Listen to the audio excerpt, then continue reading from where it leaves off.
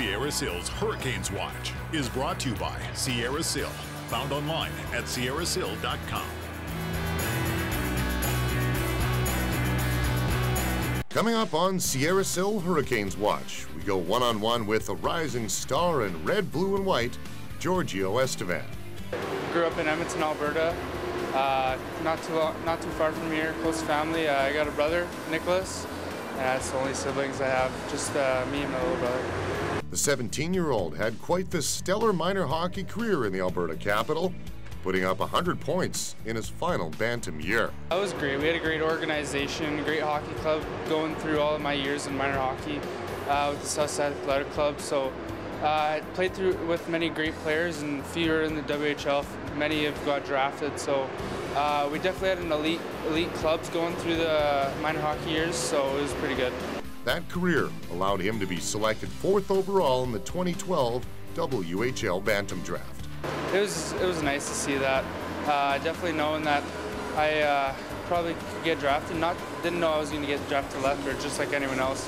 Didn't know what they were going, but the draft day was something special for me and my family. So we were sitting at home, just watching it on the TV, and when my name got called, we were all just really excited and happy. And it's ultimately, I think it's paid off coming to the WHL and trying to better my game.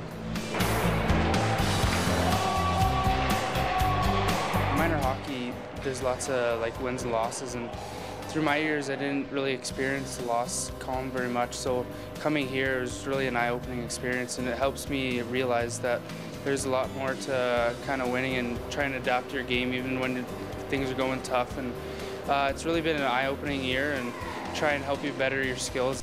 The Edmonton native has his sights set on making it big like all young Canadian hockey players, but at 17 already has an idea which path he'd like to take. I think that I'd be more of like a business, but I think I'd be maybe close to a lawyer. I think that's a really cool job. Maybe even something in the engineering type, but I really think that school after hockey would be a thing that I'd look into. Thanks for watching Sierra Sil Hurricanes Watch. Follow us on Twitter at DaveDawson7 or at ShawTVLeth.